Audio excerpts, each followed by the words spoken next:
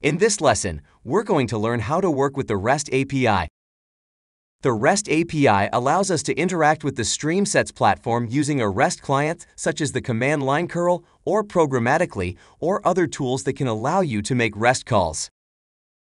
The REST API includes starting and stopping pipelines via the Job Runner API, creating, modifying, and deleting jobs. It also includes the ability to create and modify users and groups, assign permissions, manage connections, and more. The full API includes the ability to gather Control Hub metrics, security operations, pipeline and fragment repository management, provisioning of engines, job management and monitoring, topology management, schedule management for jobs and reports, alert management, and connection management. To get to the REST API documentation, simply go to the Help and select RESTful API. Control Hub also provides a convenient UI to execute and test REST calls.